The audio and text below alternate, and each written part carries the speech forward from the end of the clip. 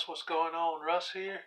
Today I've got a video entry into Comichead84's 200 subscriber contest, and what he's looking for is three of his favorite characters: Batman, X-Men, and Silver Surfer or Galactus.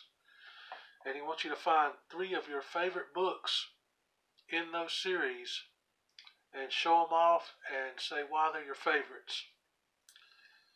Now, I'll leave a link to his giveaway video in the description below, so you guys can go check it out and see what the giveaway is for. And there's two ways to enter.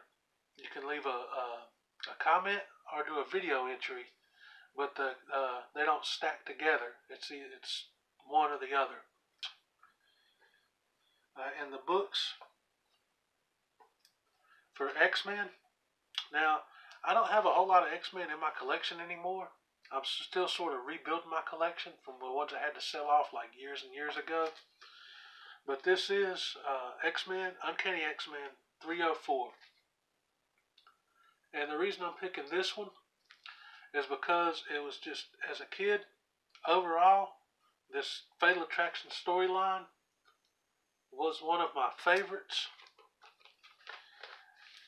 And if I remember right, it's the storyline that got me into X-Men comic books, because I started out as DC with Superman, and I was that for years. But I saw these Fatal Attraction issues. It's got a cool wraparound cover, and the storyline was just fantastic. I won't spoil anything, but I'm sure that most of you know what it is and have read it. But yeah, that is my pick for X-Men. And again, I don't have a lot of Fantastic Four. Silver Surfer, because I didn't read a lot of Silver Surfer coming up. I only have 2 issues, but this, I remember reading this one, and it just stood out as an awesome story. And I believe it's the lead up to Infinity Gauntlet, if I'm not mistaken. But for whatever reason, I never really picked up any more Silver Surfer. And I believe, let me see. Yeah, this was the lead up to the Infinity Gauntlet story.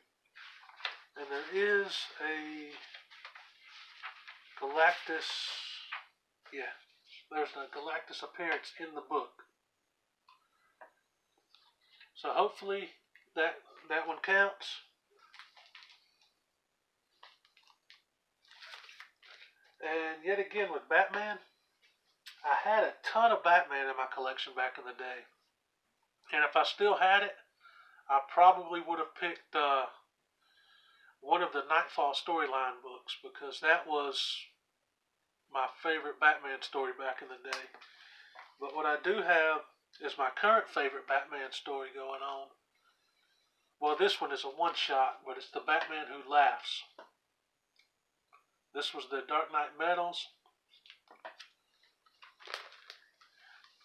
I do have the first issue of the 6-issue miniseries that's out now, but I haven't picked up issue 2 yet.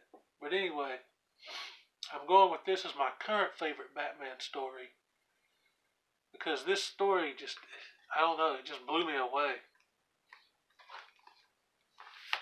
But again, I'm sure most of you have probably read this, and that sticks out as my current favorite Batman, since I no longer have the Nightfall issues on hand. Hopefully I covered everything. Guys, that will do it for this one, and I'll catch you in the next one. Peace, everybody.